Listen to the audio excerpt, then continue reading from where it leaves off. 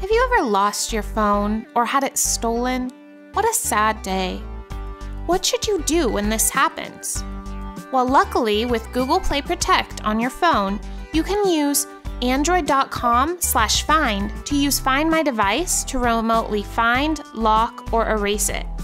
Maybe your phone got wedged between your couch cushions.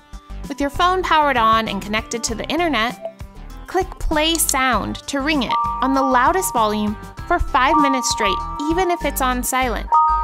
If you still can't locate your phone, your next option is Lock, which allows you to remotely set a screen lock password if you don't already have one set, such as a PIN, a pattern, or password.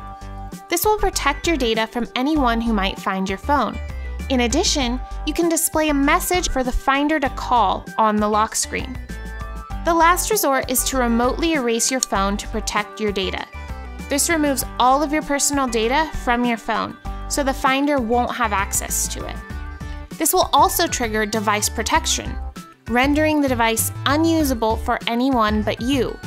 If your phone finds its way back to you, you'll just need to enter one of your Google accounts that was on the device when it was reset. Then you can continue through the setup wizard.